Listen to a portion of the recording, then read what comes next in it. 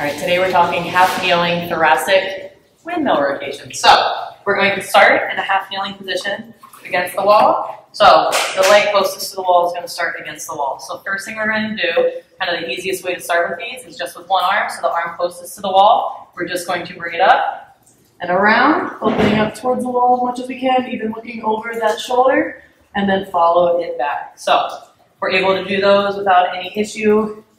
And we want to add the next step up or add a challenge. What we can do is bring that hand behind our head, and then we're going to open up, trying to keep the elbows close to the wall as we can.